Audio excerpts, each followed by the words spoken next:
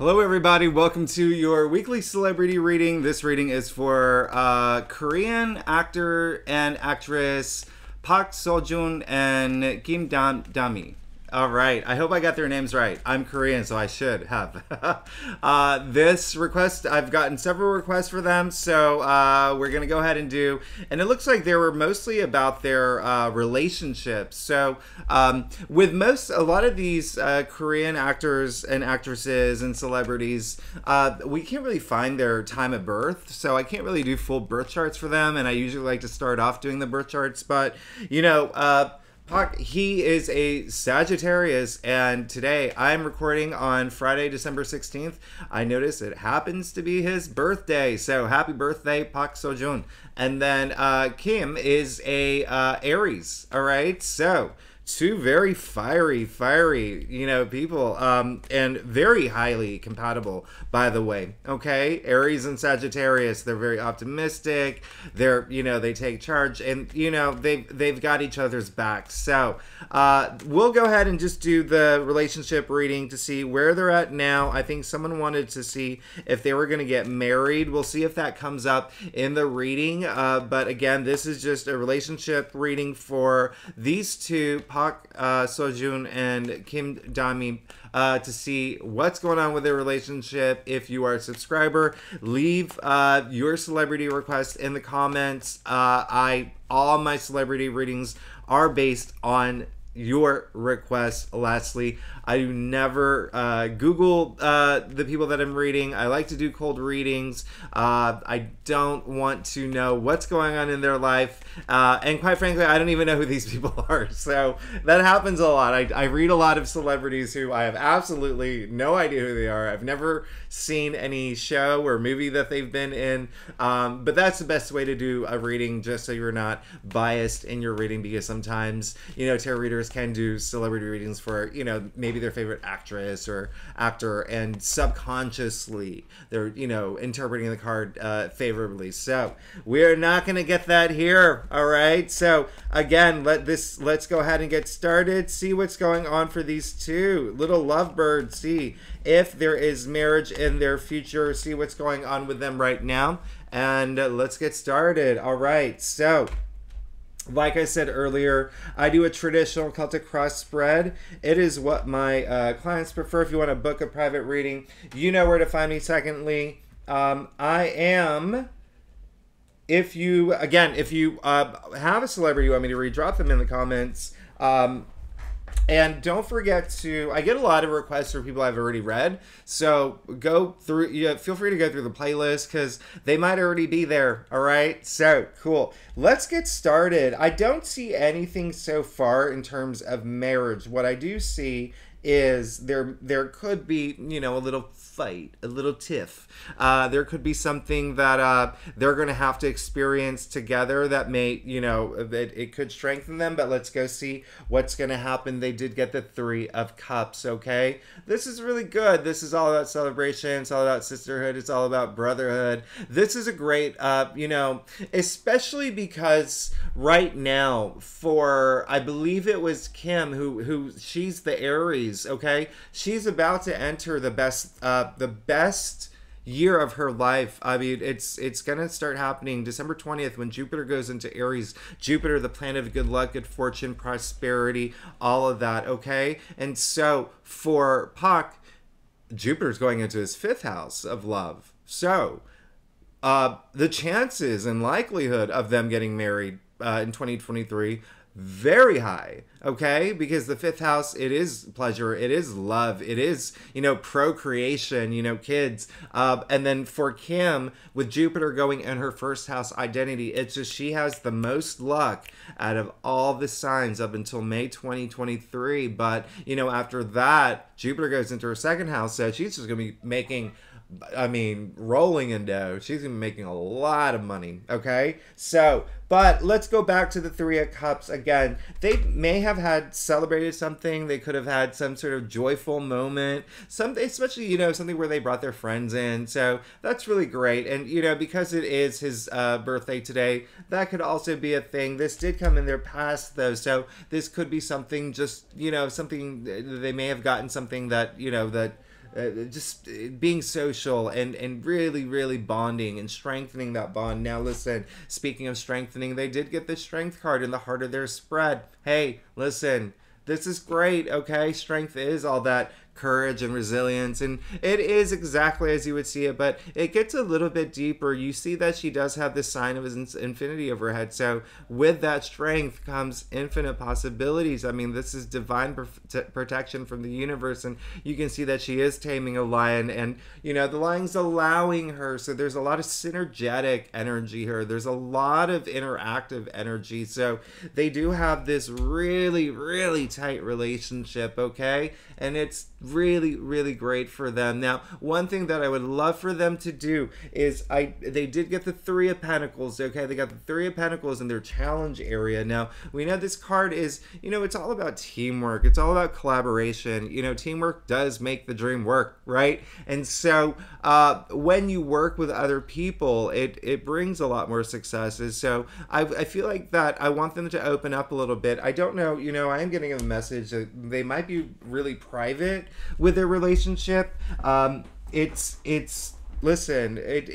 really working with other people now, and so I think that's going to help them in some ways. If there are any challenges that they're going through, they should just know that they don't have to just always rely on each other. There's other people that they can reach out to. Now, do you see the pattern here, by the way? This is their third Three card, okay? We started with a Three of Cups, so they got the Three of Pentacles in their challenge area. Now we're getting the Three of Wands. Three is growth and advancement, okay? But it's also creation, all right? Good things come in threes, by the way. So listen, this is in the crown, okay? This is what I call the green light card. This is, you know, ready to just go out there, start this adventure. They really want to do, it's almost like broadening your horizons. A lot of travel related to this card as well. There is a lot of, for both of them, honestly, moving into Capricorn season, it's like they're going to be focused more on work, okay? Especially with Kim being an Aries, Capricorn going into the 10th house, her 10th house of career. We're going to hear possibly some good career news. She will hear career news. We have that super new moon in Capricorn coming up. I think it's on the 19th or no, I'm sorry, the 23rd. But even still, that's a bundle of planets: Venus, Mercury, the Sun. You know, they're all going to be in Capricorn. That's in her 10th house. And for Puck, that is his second house, all right? So as a Sagittarius, money, all right, even values, material possessions. But listen,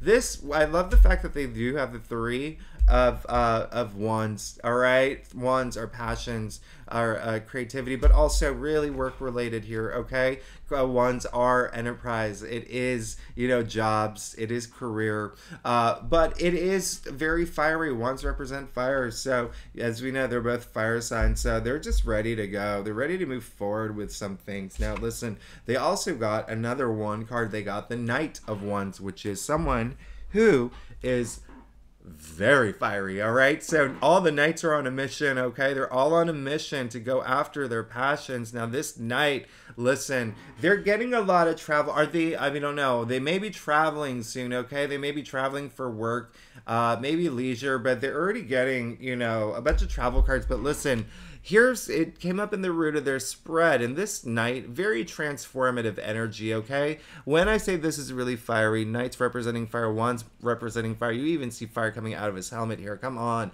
This is very fiery. So really blazing forward. That's all they want, is to just go pursue their passions, okay? Again, I think this is more work related. So in terms of just the things, and you know, with the Three of Pentacles in their challenge area, it doesn't look like it's like they'd be working together, but it really is they want to move forward, and they want to move forward fast, and they want to just like fast track, right? Their goals and their aspirations and what they do and what they're known for, you know, in their roles. But this is really great. Again, very transformative energy, and it really is, you know, also learning, grasping all that knowledge, really Sagittarius energy, which is another, you know, fire sign. But, you know, just think about that expansion and learning and just, you know, moving forward on this mission to just get a lot more knowledge. Now, in their future, they did get the Five of Swords, okay? So this is a conflict card and it is a challenge card. So what it really means here, you can see the man with the swords, a little smug face. We don't really like that, do we? But here's the thing, you can see everyone else. This is a battle. This is a battle has been fought, okay? Now, he can keep going, all right? He's got his swords, but you see everyone else has dropped their swords, all right? Now, you also see in the background, it's cloudy, all right? You know what clouds are. You know what they mean, all right? There's no sunshine. Listen, but also, you see the blue sea, all right? It's not a wall. A lot of people think it's a wall because it does kind of look like a gladiator's arena. It's a sea, and the water represents emotion. So they could have something come up that is really challenging, and it is forcing them to go within. So they could have actually have some sort of fight. Listen, it's all about at this point in time, it's all about really choosing your battles wisely, right? Battles are fine. We go through battles every day. We have challenges every day. It's how you approach it and how you come out of it that actually matters, right? You want to, you know, it's all about self-dignity, all about self-respect. You want to come out of these battles and these challenges and arguments being the better person, but also a better version of yourself. So if there's anything that I would advise them is if there is a conflict that does come up, an argument or of some sort, really think about, is this worth even getting in, you know, a quarrel about, right? Is this even worth, like, you know, holding out our swords? But listen, it's almost like they will, it's like losing power if they do go into this battle. You see that, you know, swords, by the way, are very powerful, and they're the mental suit, okay? Now look, you've seen Game of Thrones. You see how people hold a sword. That's power. That's authority. Not that. Look at him. It's just resting it on his shoulder. He's got one in the ground. Listen, no. So choose your battles wisely. Now, ask yourself whether this is even worth it. But like I said, it's in their future. It's going to happen. And it's going to have them go within. All right? A lot of soul searching. All right? That's what the Hermit is. Okay? Big Virgo energy here. All right? This is, you know, not only ruled by Virgo, but the Hermit is someone who has made a lot of accomplishments. He has made a lot of achievements. He has climbed the top of the mountain. Now, all he wants to do after all of that, he just wants to be alone. He wants to be alone, be with his thoughts. He wants to know what's going on in his life. Really tap in, go within. And why do I say that? Because he's holding a lantern. You can only see so far with lantern light. It has such a weak glow, right? Where do you find that brighter light? It's within you. That's where all the answers are. That's where all the wisdom, that's where all the knowledge is. This is all about soul searching. It is in their future. So it's clear as day there's going to be some sort of, you know, argument or maybe a little tiff that's going to possibly force them to just really think about what's been going on, all right? And, you know, how to move forward, their next step. Now, you see the last clarifier was the Queen of Pentacles, okay? So, again, like, this is all about, listen, the Pentacles it is money and it is wealth. And like I said, they're both focused on their career. I would even say laser focus is the energy that's coming through. Now, listen, this is money. This is wealth. The Queen is wealthy, but very maternal. And she's the type of queen that likes to take care of everyone in their kingdom, but like in a very philanthropic, in a very like, oh, you need food, I'll pay for it. Do you know what I mean? Like that type of person, okay? She's got you. She's got you. She has the resources. Now, the last thing that I want to say is that this is the card out of tarot that does look like it's been torn out of the page of a fairy tale, okay? And you even see the rabbit, okay, in the corner of the card. Listen, fertility, but listen, back to the fairy tale. The fairy tale is world building at the end of the day, okay? She has the resources to build the world that she wants, okay? So they are going to be in a good place. I'm not gonna lie, they're gonna be in a great place. They need to just do that soul searching, and then they're going to have all this abundance, all right? And they're going to be in a place where, you know, they don't have to have a lot of worries. It's like this hermit moment that they're going to have, it's going to bring a lot of clarity for them, all right? It's going to bring a lot of those moments. Now, let's go on to their staff. Again, If you like this reading, it'd be great if you like, subscribe, oh gosh, and leave comments, especially about them. If I always love hearing about, you know, what resonates and what doesn't. And if you're a subscriber, drop your celebrities in the comments and I'll add them to my list. Now, they did get the 10 of Cups, okay? So this is great. This is amazing, all right? So it's almost like, sure, they do want that. They do want marriage. They do want that. They do want that lifetime. I mean, look at this. This is happy life, happy family, happy home, happy everything. This is, you know, the only rainbow in tarot, rainbow indicating a promising future, okay? The cups aligned over their heads in that rainbow, okay? Cups, emotional fulfillment, but also when it's aligned over the head, that's a lot of spiritual enlightenment, okay? And so it does look like they do want to be together. They're in it to win it, all right? That's what they want. They do want it. Now, they did get the King of Swords, all right? They got their King of Swords in their external factors area, someone who is very powerful, all right? Extremely powerful, has a lot of authority, someone who has nothing to hide, someone who can get the truth out of anyone, someone who, you know, like, you cannot lie to the King of Swords, all right? He is, like, powerful, authoritative, but just has, you know, head above the clouds. He can see right through, like, anything that would just, you know, not be cool with him, someone trying to do anything underhanded. This is someone that's going to be coming into their life, okay? Someone with a lot of power and authority. Again, I'm getting a lot of energy. Well, look, clarify the Knight of Cups as well. So, a lot of energy in terms of, like, it's more like like manager energy, or it's still, like, very... It's someone who's gonna help them out, sort them out, okay? Let's just say that if there is some sort of fight, but even for their careers, like, progression in terms of that. Now, you also see the Knight of Cups here, okay? Now, this is a card of romance, you know? He is Mr. Romantic. He is someone who's, you know, going toward the things that he's passionate about. He wants to fill his cup, okay? This is the Knight in Shining Armor. Now, again, this is in the external factors area as well, all right? So, it's almost like there is someone coming through that is going to give them this great message of, you know, this is going to happen for you, and this is all. And, you know, it, again, the King of Swords with the Knight of Cups, okay? So someone with a lot of power and authority, and then someone just kind of, like, you know, helping them fulfill, feel emotionally fulfilled, all right? If that's how you want to put it. Now, you do see the 10 of Wands here, okay? Now, listen. There's a sense of just working so hard, all right? It's almost like at a point of exhaustion, all right? But they're not gonna. It's almost like they're not. It's just like they keep going. I don't know if it's to, like, distract themselves from, like, I don't know if it's they're just so laser focused, okay? But there is a part of them that where it's just, like, a little exhausted from it, okay? And so, yeah.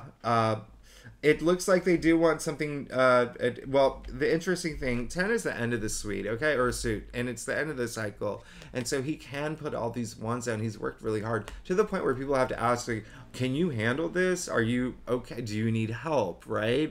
Because this is a lot of burden, okay? And so it feels like they've been just working too much, but listen, they got the Ace of Wands, so it looks like they do want some new opportunity to come through, and it is maybe in their roles, maybe a new role opportunity, maybe some something in career. But lastly, Ace of Pentacles. As I said earlier, Kim is going to have the best year of her life, or the best year that she's had since 2011. Let's put it that way, okay? Also, going to make a lot of money starting in May, all right? Now, Ace of Pentacles, this is money, this is wealth. As I said with Puck, he's a Sagittarius, and, you know, we're going to, oh, I'm sorry, well, for him, the 10th house, that's copy soap for this month. And then for with the money and career. Okay, we could hear something new, and she could get something new, but also with Pak, with his all that Capricorn energy, that new moon we're about to approach in his second house of money. Okay, listen, there's nothing relationship really here yet, or marriage. Sorry, marriage. There's nothing indicating to me that they're going to be married soon. Things can change, all right? Remember, they're going to have a little bit of a conflict. It's going to force them to do some soul searching.